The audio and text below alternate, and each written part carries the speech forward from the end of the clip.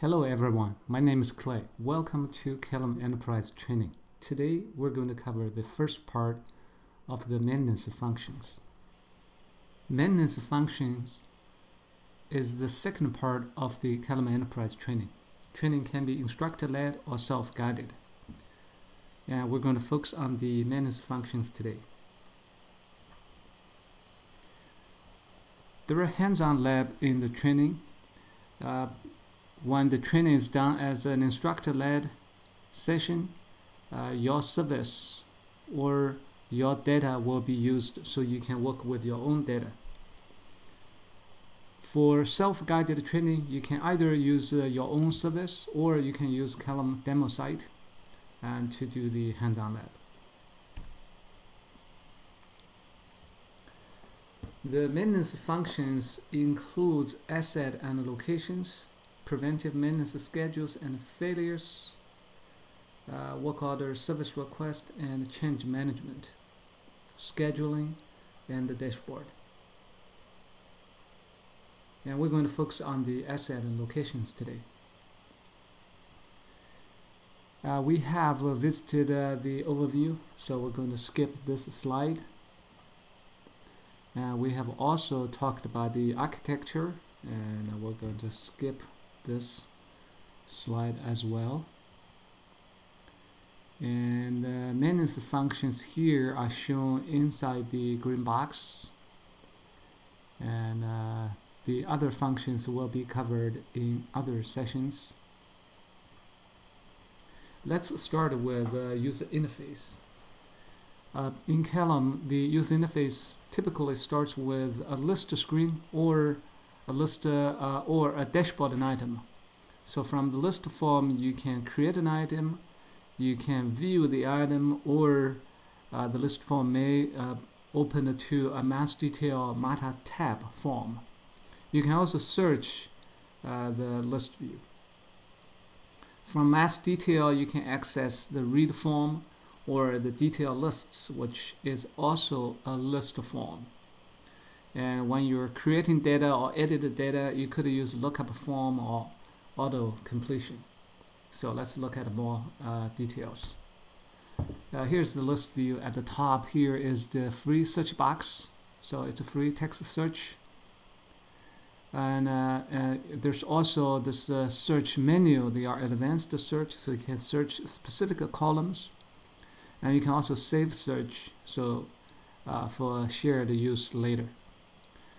And you can see that there's menu bar here. There's some menus that are shown in the menu bar, and there's also more menus may show in the more drop-down menu. You could select more than one item to apply the menu if batch menu is available. There are also menu items that doesn't require you to pick a row to activate. For the editing screen, there's this breadcrumb trail here, so you can see where you're coming from. And the menu bar, the save button would be enabled if the data is valid and ready to be saved. There's this validation indicator showing you if the current data is valid on the form. Here's the auto completion that you can type, and the Calem would look up, match the list, and find the matches for you. You can also use lookup button to bring up the list form to pick an item for the drop-down.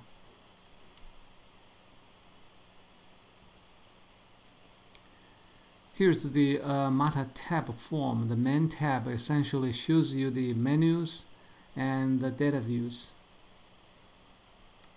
And on the top are the tabs that you can click to switch to other tabs. Here's one detail tab, for instance. The top portion is the main data row, and the you have two list views here. You could have more list views listed down below. And when you click on the search button, you can use save the search or edit an existing search, or you can directly use the plus sign here to create a new search. when you set up a user, you can define the search permission. One could be a group admin to create a search for use by the group, or to be a system admin, the search can be shared by everyone.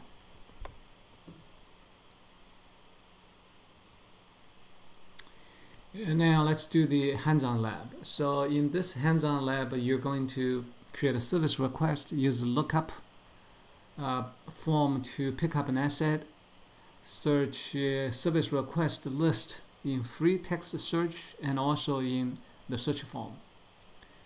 Then you can launch open work orders, open service request forms, and open a data inside work order or open service request. Then switch between the two tabs.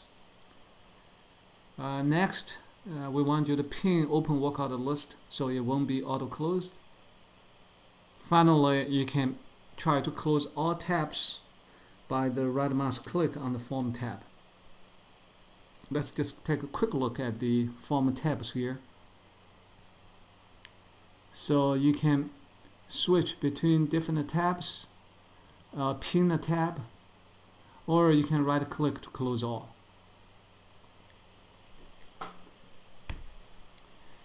Our next module is the asset module. So essentially it's the asset and the location. So let's start with the asset. Before you define asset, typically you should define the category, subcategory, and asset group, and to classify your asset. The asset category is the highest level of classification. For instance, you could have vehicles, buildings to manage, and a vehicle could be the asset category. And the subcategory are a little detail for assets that share the same attributes. For instance, you can have a sedan and a truck as your subcategory. Finally, the asset group are for the assets having the same menus and spare parts. Typically, it's from the same manufacturer of the same model. For instance, for trucks, you could have asset groups of Ford F-150, the truck. So they share the same docks, drawings, and parts.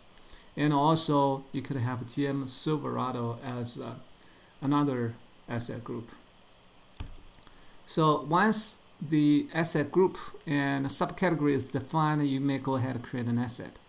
You can leave the asset number blank for the system to auto-generate one for you, or you can just enter the asset numbering mechanism that of your own choosing. So you can enter location, asset group, and some warranty information. You can then save it. So by doing this, you then create an asset in your system. To create a lot of assets, it's better to prepare asset list in Excel templates, like here, and then you try to upload the Excel file to Calem using the integration module. There's data upload screen. You just pick the asset file and upload it to your system. Let's look at the asset screens, the details data that an asset might have. Asset part tab shows the spares. The spares are organized by asset group. So if you go to any asset and add an item here to the asset tab, it is made available to all the assets in the same asset group. So there's no need to go to every asset to modify its spare part. You just need to edit it from any asset. It's done at the asset group. You can also view assets from the asset part list report in the asset module. An asset can also have contract, and if you're not using straight line depreciation, you can define your custom depreciation worksheet here. You can add meters to your asset. You can also define triggers for the meters so that whenever asset reading is causing a trigger to fire, you can have a work order created for you. And you can attach documents to an asset.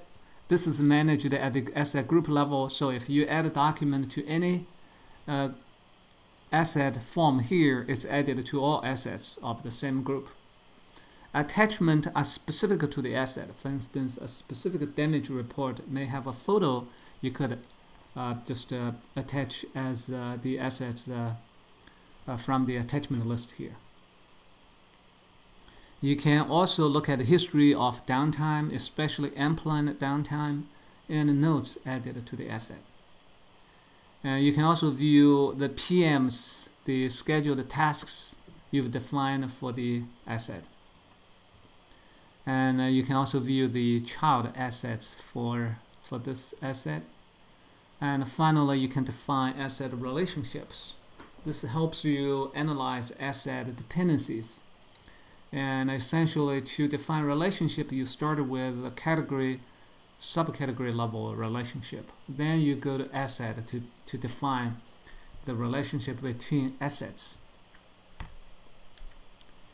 And also, there's a transaction tab. You can see asset movement. For instance, if it's sent for outside repair and when it's received. Asset activity log essentially shows you all the work orders performed on the asset. And there are a few buttons help you kind of filtering the reports. You can just see this asset, not the child assets. And you can also say, I only want to view open work orders, not closed. And asset status log showing the status changes and asset movement.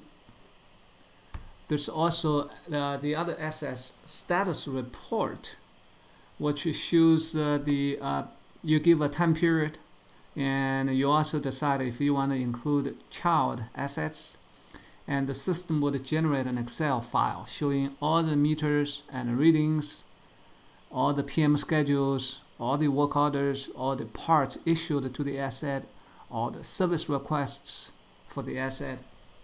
And so it's a whole summary of the information about the asset with the period of time that you selected. Asset structure is a way for you to manage some complex asset with a hierarchy of child assets and meters. For instance, you might have a ship, each ship with 3 engines, 3 gearboxes, and there are meters associated with engines, gears, and their child assets. Let's say we have total 30 meters. So instead of creating one asset, creating 3 engines, 3 gearboxes, 30 meters for each ship, you could define an asset structure. And then when you create an asset for this asset structure, all the hierarchy of assets and meters would be created for you automatically. So it's a very useful tool if you need to manage complex assets. Next, let's look at the location.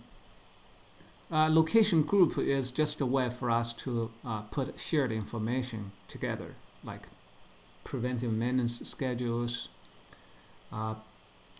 spare parts. So you can define asset group, location group, then you can define a location. So you have to enter a location name, pick a site. You can then pick the location group you define, some warranty information, then you can save the location. Also, if you have many locations, you may want to just upload them using Excel file. So it would be similar like an asset. In the location form, you can see that a location has similar information as for an asset. In a location, you can find assets installed at the location. You can have a document and attachment, contracts, PMs defined for the asset, for the location, and also meters and triggers for the location. So in other words, we do support meters for a location and as well as for an asset. Location tree is a very useful screen to view your site location and asset as a hierarchy. And a location can have child locations, assets can have child assets. So it's a very good form for you to view your asset location structure. Location also have history logs like activity log, status log, and status report. So this is similar to asset. And next, let's look at meter groups. A meter group is for assets with the same reading type, same validation, and same triggers.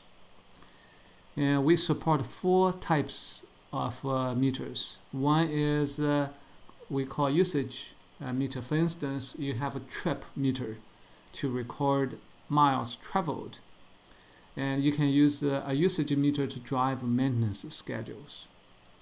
You also have we also have this absolute reading meter, like an odometer.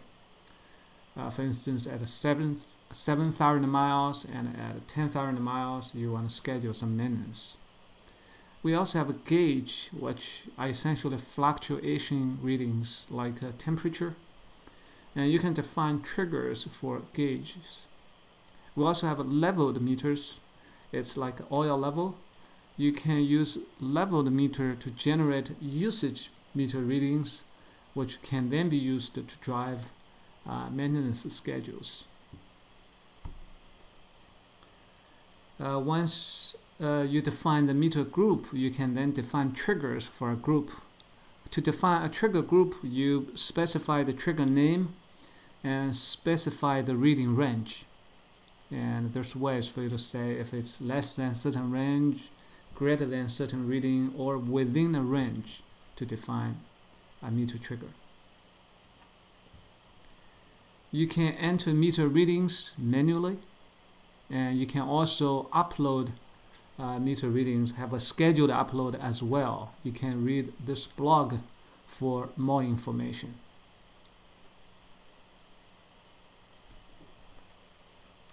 You can also review meter readings by the meter reading report. You enter data range, and to kind of show all the readings taken for that range, you can then export the meter readings to an Excel and do some analysis from there. So here's the hands-on lab for the asset module. In this hands-on lab, you're going to create an asset group, create a category, create a subcategory, then you create an asset, create a location group, a location, a meter group, and create a meter for an asset and location, add meter readings, and perform asset status report, location status report, and also you may prepare some locations and assets in Excel sheet and upload it to the system.